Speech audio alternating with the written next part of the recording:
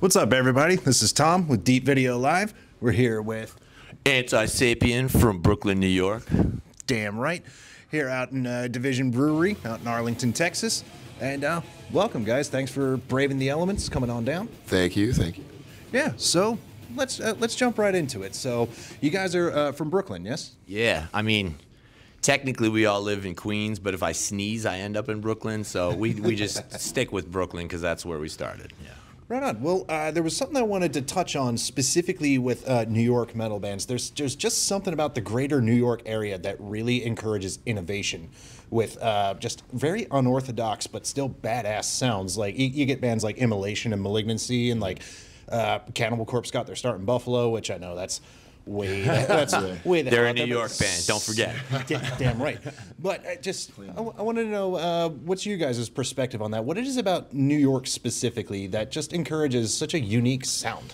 I mean, first of all, maybe just the history of New York and New York City being a melting pot to start with, but also just maybe the over urban aspects. Like it's just complete like metropolis at this point, and with everyone living on top of each other, sharing each other's ideas. I mean, back to the melting pot aspect, but just people being like sick of hearing the same stuff over and over, and being like just forced to come up with something weird.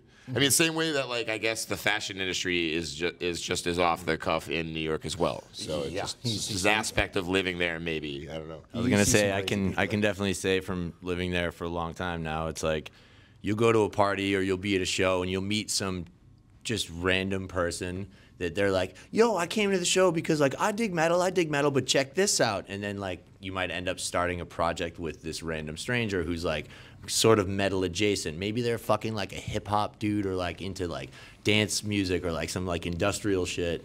And you end up getting like an amalgamation of those two things. There's a lot of like noise scene kids that'll, you know, I feel like the noise and grind scene have, I mean, that they've been kind of bedfellows for a long time, but like you get a lot of interesting sounds coming out of those, you know, coagulations.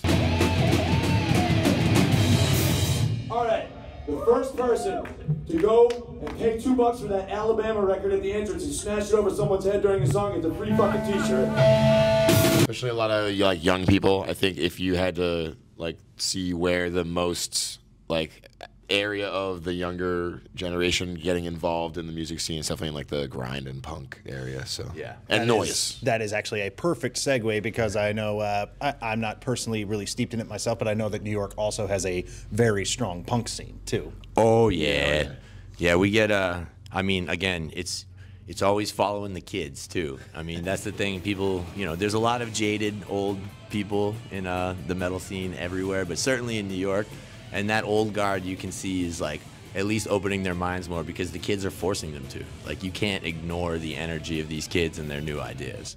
Absolutely. You know, and I think that too. It's just gatekeeping has kind of died out a little bit. I know you get there's a big controversy about like whether or not we should be gatekeeping the scene, but it's like we were all nerds once with fucking weird ideas of our own that we just wanted to fit in with something that we were. What do you mean once? You know what I mean? Like, if you're authentic about wanting to be a part of something and learn and grow with it, then like you want to inject your own ideas into it, and like there's so much access with the internet and technology now for kids to just like throw their ideas out there and see like what sticks, and I like that personally. So did anyone break that fucking Alabama record? Hell yeah, free shirt.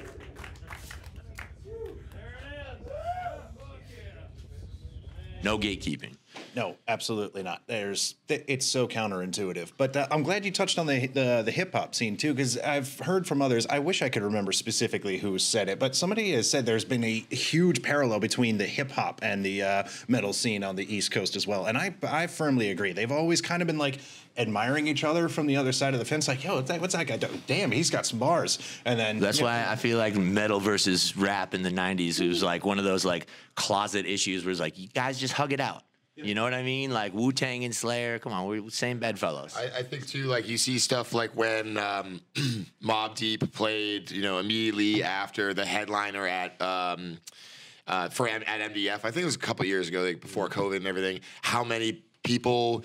They worked it out so if you had your MDF pass, you could go to the show, and the amount of people that were mixed with like hip hop fans, people that were attending Maryland Death Fest, that were metalheads, that were all enjoying it at the same time. It's like, yeah, I was gonna say, deny that, I've played some with my other like more punk thrashy band. We played some showcases at like the House of Vans that used to be in Brooklyn with like just straight hip hop acts. Some of these kids had never seen a guitar player on stage before and shit, but like they're open to it because the energy's there and it's the same and it's in this under the same roof. So you get that cross pollination is just like it's happened already. It's not like waiting to turn into something, but I don't know. It's fucking cool. It's cool to see. What's something about the New York, Brooklyn, whatever, something about the greater New York area that's really awesome that not enough people would know about? Something that's like, your tourist on the beaten path wouldn't know about that, but like from a local perspective. David's House of Brisket, fuck Katz's Deli. There you go. On Nostrand Avenue, David's House of Brisket. Good luck finding it. I mean, you meant musically or just in general? In general, but you can do either or. Just we're really. All right, Jack, can you repeat the question? Can you use it in a sentence? There's definitely since venues are kind of like forced to close a lot earlier than they used to post-COVID now. You get a lot of, again, follow the kids. There was kids throwing, I don't know if it'll be back this summer, but there was like a train track spot. The kids were just throwing generator shows. So it's like as soon as someone starts moshing, it's just a dust cloud of train dirt, which is fucking gnarly. And then there's this venue, Trans Pecos. There's this venue, Windjammer. Project Reach. I mean, stuff like that. Yeah, if you were a music fan, like you said, maybe for tourists, if you're visiting New York, those would be things like the train tracks, as they were calling it, or Project Reach, which isn't necessarily, it's not anything that someone's gatekeeping, but it is a DIY space. You can't necessarily, maybe you can find the address on the internet. I don't think that's necessarily intentional. Ask a Punk. Yeah, Ask a Punk, exactly. So those are things that are happening in the scene in the city that I think are cool aspects of New York, because you can still have this stuff that sort of is going on in the background and nobody actually realizes it. It happens in everything more than just metal in New York. You could have somebody, you're walking down the street and there's nothing but a frosted window, and you can see like there's like some kind of cheap disco light in there, and there's nothing but club music playing. And I'm sure it's not a legal space, but it's kind of the cool thing about New York is you totally get that stuff flying under the radar. And people do that with metal too. Like they were doing that at the train tracks and bringing a generator. God knows how many basement shows. I was gonna say there's not as many basement shows. There was like a warehouses. I was gonna say warehouses, lofts. There was like they did that Warthog show in the middle of the street a couple years ago. Yep. And then there was a pool house. These kids, this band Non-Residents, shout out to our homies. They were throwing shows on a rooftop, and they called it they call themselves the New York illegal scene, and because it's just like a bunch of people, like kids in Queens, like Hispanic kids would just like throw their fucking shows on a roof until they got like kicked out by the landlord or some shit, because they're like renew their lease after that. Sadly, they just kind of take over whatever little pocket of the city they can get into, and they're like, this is what we're gonna do. We're gonna do it our way, because like why would we go and pay the overhead of some ridiculous venue or something? And like, yeah, I mean, I think that's the cool thing about it too. It doesn't have to. You can kind of. It's almost like a pop up. You can kind of just get away with doing that as long as you're kind of almost in and out. I mean, they've had weird after party stuff for like DJs and stuff in the train, on the platform in the subway too. But just like he was saying on the roof, we did that with my other band once, and it was just on an apartment roof that we got access to from somebody that lived there. But you had to run like 100-foot extension cable to the first floor and hope nobody showed up, to shut it down, I guess. Well, yeah, just kind of reminds me of like the Beatles, but like better. I mean, no disrespect, but the Beatles Better than the Beatles, you heard it here. The Beatles didn't have D beats. That's all I'm saying. Beatles did not have D beats. What's up, Ringo? Come on. Yeah, come on, man. You got all that. All that. Missed opportunity, Ringo. Could have invented it first. I'm going to stop that now before I get myself in trouble. It would have been called the R beat. That's good. So, Or all the right. B beat. On the other side of that, what's something that like just sucks and just miserable about it? Oh, about living in New York? Yeah. Rent? Rent. Just the amount of physical excrement on the sidewalk. You can't walk down the sidewalk without looking where you're going for that reason alone, I would say. Human or animal or just garbage, and you're like, yo, there's a trash can right here. But really, I don't really mind the general filth of New York, but that is the one thing where you're just, if you're doing something, you're trying to respond to some important email, right? You're walking down the street. There's a good chance if you weren't paying attention, you just accept the fact that you may have just stepped in some shit. But the real thing is, it's just the blatant, like, whose dog was just doing that in the right dead center lane, and you didn't, and you left it there. That's. Well, I would also say, like, I think I may have said something before, but like a lot of the venues now, because gentrification, people move to the city because they're like, this is cool. Look at all these awesome bars and venues. And then they move into a condo on like the second floor above a fucking music venue. And they're like, yeah, I'm complaining. It's too loud. And it's like 10:30 p.m. Right, yeah. so you get a lot of that kind of thing happening now, where like the bar shows will have to be done by 10:30 so that the disco night can start. And Alex can definitely talk about this since he works at St. Vitus. Well, I'm not even going to talk about that. That's fine. You covered that. I got one because this is a personal one. But this is also a shout out to Texas. So far, we've played 2 shows in here in the state. And in Texas, everyone brings their own drum set. And now the thing is that if you live in New York, it's not anyone's fault. We all kind of deal with the fact that it's expensive to own a car.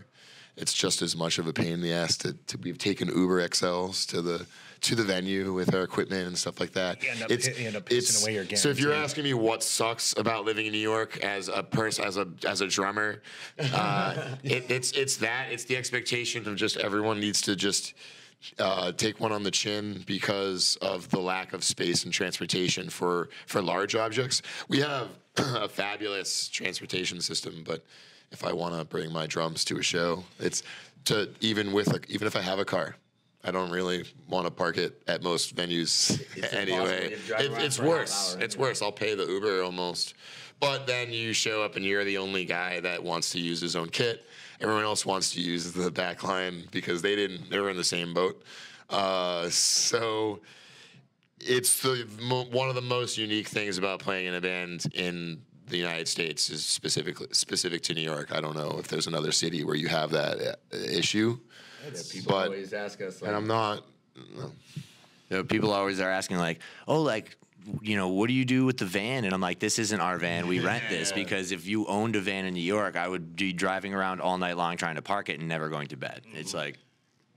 And I'm not asking for sympathy. It's like I love living in that city, and it's one of those things that you adapt to by living in that city. But if you're asking me what sucks, that's definitely what sucks. Yeah, I can imagine it's a bit of a logistical nightmare. Yeah, but I mean, on the other hand, I wouldn't give up the fact that I can take a subway anywhere I want at any given time of day or night. And even just coming from Boston, where I grew up and lived for my whole life, phenomenal aspect of living in New York is you can just really get anywhere you want on foot or on a public transit option. So. Are there any noticeable? How involved were you in the scene in Boston? Like, were you old enough to be involved in a band when you were in Boston? Oh yeah, no. I mean, I lived in Boston up until I was 35. So yes, I was.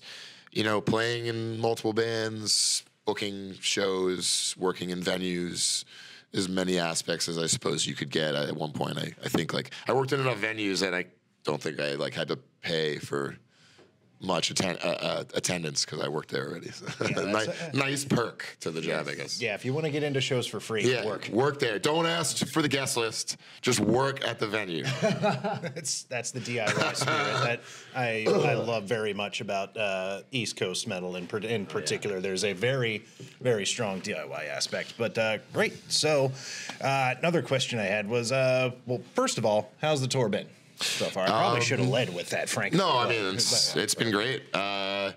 Honestly, I mean, between Blake and I, we have a 50, 60 years of touring experience, if you combine it. Age is a state of mind. Just kidding.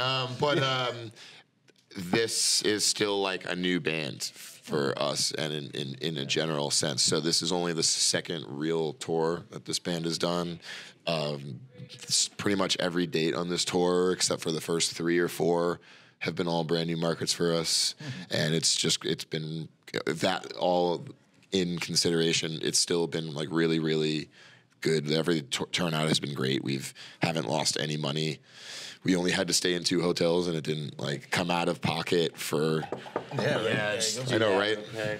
This is almost like this is just over the middle point of the tour. So yeah, let's knock on as much wood as possible. Yeah. Good. But yeah, it's been good, and it's been like a nice, like. I don't know, like reason to be like, yeah, it's something that it seems to be going well, and we should plan for another we talked tour. About it outside too, like lots more young kids. Yeah, there's just, and I mean, there's always going to be like little age gaps here and there in the scene, but like on this tour, we've specifically noticed and played with bands where one of the bands in Jacksonville, the drummer was 15. He's also the tallest person at the show. And I'm like, what the fuck are you eating, dog? Yeah. But like, so you get all these like high school or just out of high school aged kids or like, you know, early 20s or whatever. And it's that kind of energy in the scene. Like I said, you have that in New York, but there's almost like a split where like, you could play like a sold out Friday at a club in New York with a bunch of 40-year-old or in their late 30s, like metal dudes who just stand there.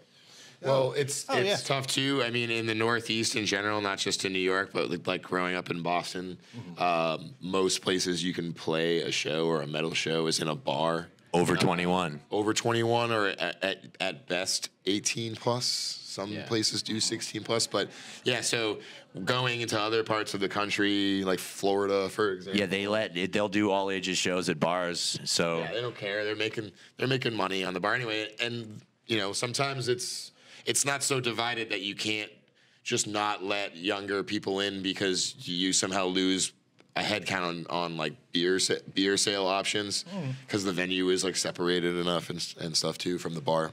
Don't get me started on fucking merch cuts. Yeah, it's just been dope to see tons of fucking young kids coming out and just again thrusting that fucking youthful energy in, you know.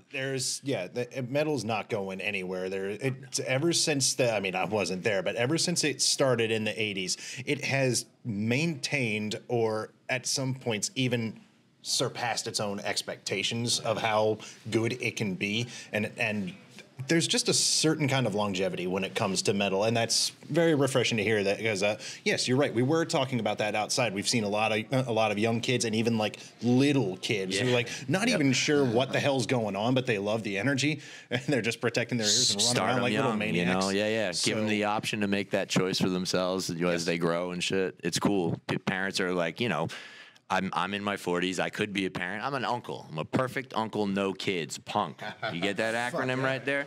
Yeah. And I mean, like, you know, my nephew, my nieces, they've all been to shows and stuff. And when they're really young, like, they'll be like, it's just energy. Like, they don't know what notes or what, you know, they don't care. And as they grow, they're like, maybe they'll venture out and they become themselves. Maybe they're not like a total metalhead, but like they still like have that as part of their upbringing. Whereas like as kids for us, it was like, your parents aren't really going to introduce you to that shit. You have to like see like Slayer on like MTV at 2 a.m, like when you're not supposed to be watching TV and be like, what the fuck is that? You know, like, so it's really cool. Baby. Like all these young kids. And I say like post COVID, I swear to God, I'm like, so COVID started and there's a bunch of 15, 16-year-old kids that have nothing to fucking do but look at the internet, and somehow they all got into like Metalocalypse or some shit because they come out sick fucking death metal musicians at age 18 and shit. People that like watched Adult Swim and then suddenly were like, "What is death metal?" And I mean, you want to talk about like not gatekeeping? I mean, like, yeah, I'm sure a lot of people got real angry when they realized all these people discovered metal because of that. But then there's like,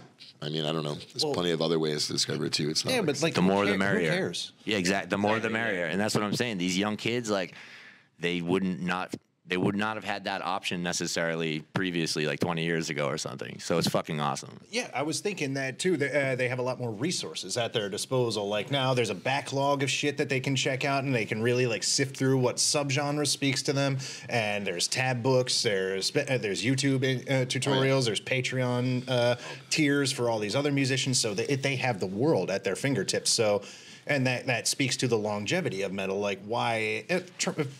Trends come and go with different types of music. Whatever's popular is going to be popular. It's hoorah, yeah, sell out your stadium, whatever. Nobody's going to give a fuck in 6 years.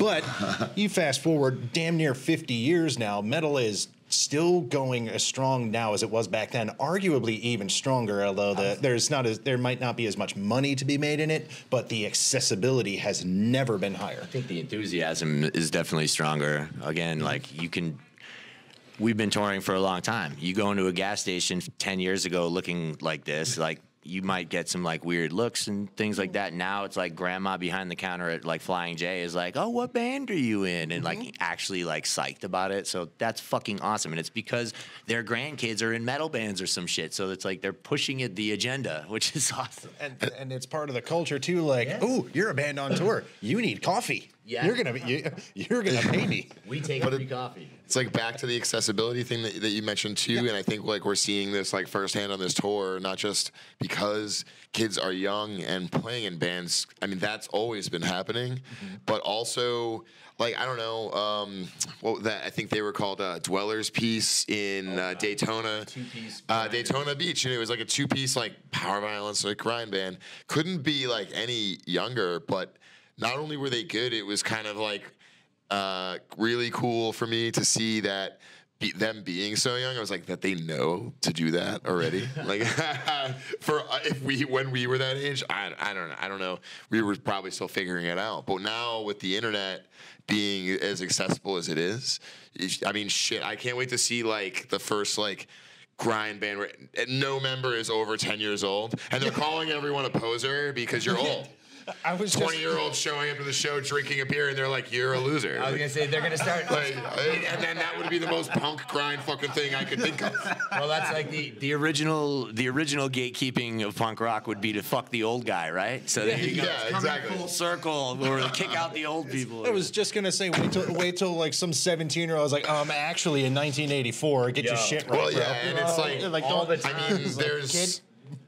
Oh, sorry. No, I was just gonna say it's been happening a lot more, but I can't, and I don't remember what year. And not to just bring up Maryland Death Fest again, but there was a year where it was like this kid, I don't know, was definitely under like 8 years old. Was there with his dad, had like a custom drawn like King Diamond shirt with the huge earmuffs on, and and he's running around in the pit. Everyone's like, obviously paying mind that there's a little, basically just older than toddler child in the vicinity. But I was just joking with people, being like, dude, one day he's gonna be punking some kid, being like, you. Like where were you? I was 9 years old at an immolation set at Maryland Death Fest, and you were just getting into it when, and I just can't wait for somebody to think that they're that cool. It's like, bro, it's like, bro, you have more scene cred than me, and I could be your dad. It's like kids definitely will like have a deeper knowledge of things. I forget. I always use Sarcophago as a good example. I remember because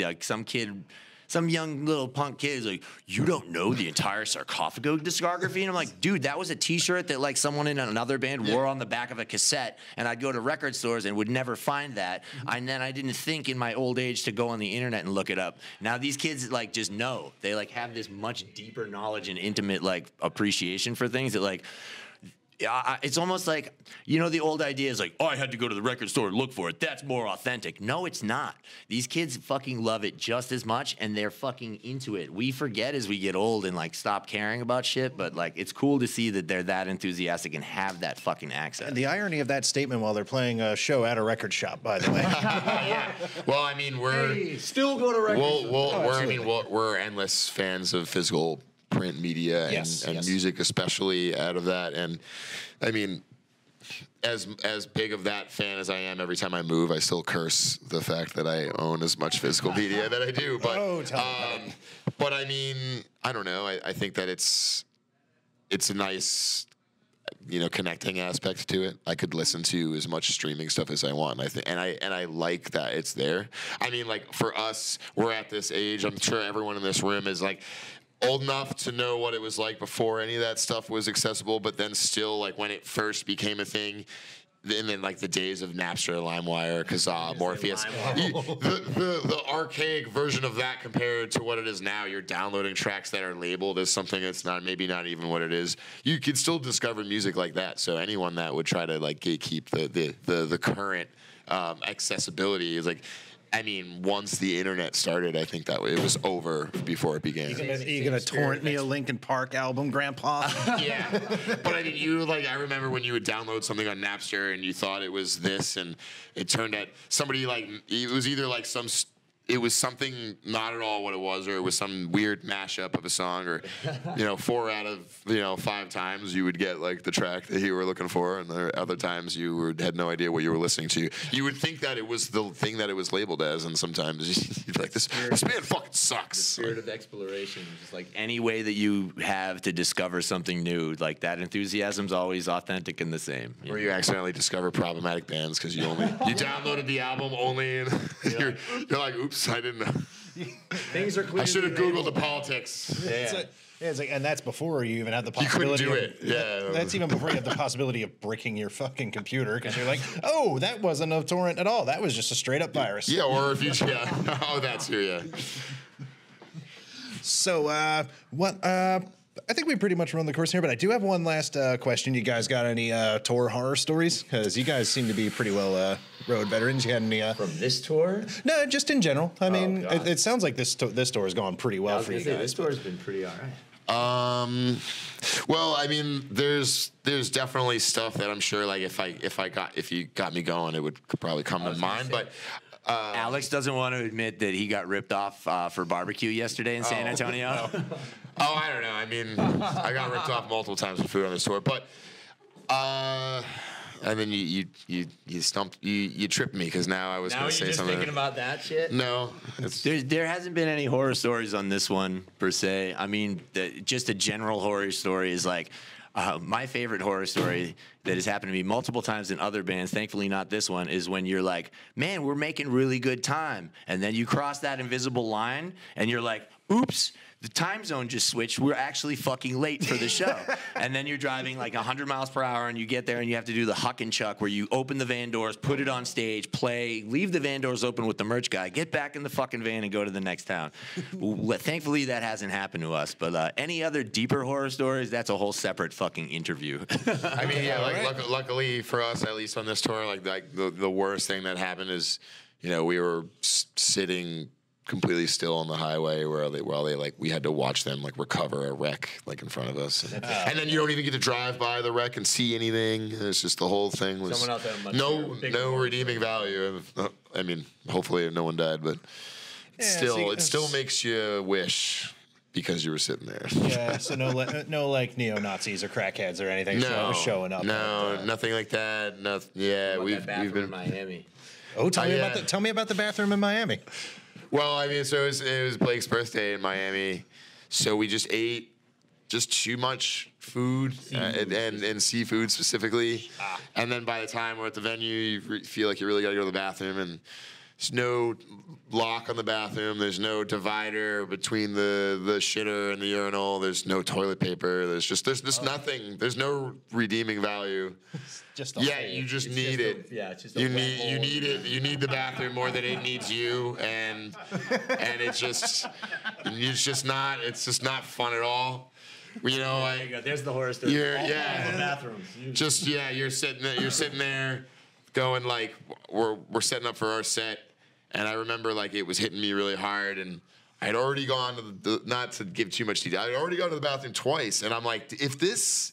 After the last time it hit me, it was such an emergency. I said to these guys, if this happens again, like during our set, I'm just gonna have to just get up and walk away, like intermission. There's no way I'm making it through the rest of the set. Like it's just Intermission at a grind show. That I don't think that's been done before. Yeah. Maybe you guys should have some more experimental seafood in Florida. Yeah, I and mean, see like, if conduct an experiment. I mean, we're lucky. This is a young band. We haven't had anything horrible happen to us. If you just asked us in general, there's plenty of like stories I'm sure we could come up with from the years that we've been out there. But yeah, been pretty good. Well, honestly, I'm glad to hear that, guys, and I hope the rest of the tour goes well for you guys. I want to thank you very much for your time. Yeah, man. And yeah. Yeah. All right, let's have us a fun show, guys. Hell yeah. Deep Video Live, Anti-Sapien. Check them out. Deep Video Live. Deep Video Live. Have a good one, y'all. Oh yeah. Thanks, guys. Appreciate Thank it. you.